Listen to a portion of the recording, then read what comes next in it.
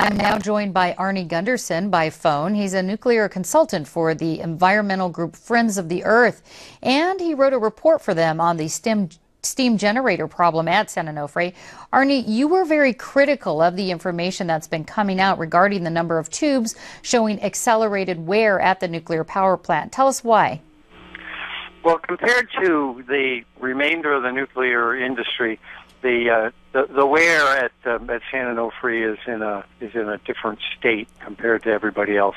There's only been about 400 tubes failed across the nation, yet San Onofre had 1,300 tubes fail. You used leaked documents in compiling the data for your report. How did you obtain them, and what did they tell you?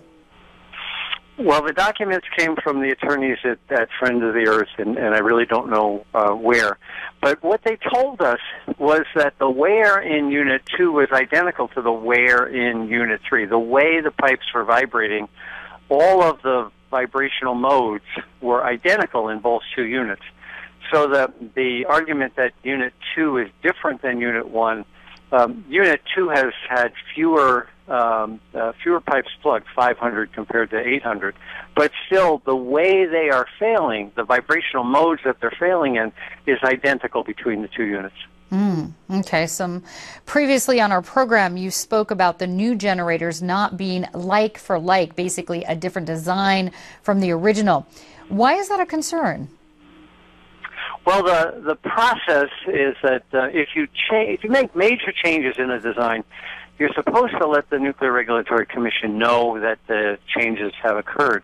And that didn't happen. Back in '06, when San Onofre decided to replace these generators, they didn't tell the Nuclear Regulatory Commission that they were going to make massive changes to the generators. I believe that had the NRC known, they would have found the problems, specifically that the Mitsubishi, the company that had built this generator, had no experience building this type of generator. I think then it would have gotten increased scrutiny, and we wouldn't be having this discussion today. All right, I'm sure we'll be following up a lot more with you on this. Arnie Gundersen, thank you so much for joining us. Thanks for having me.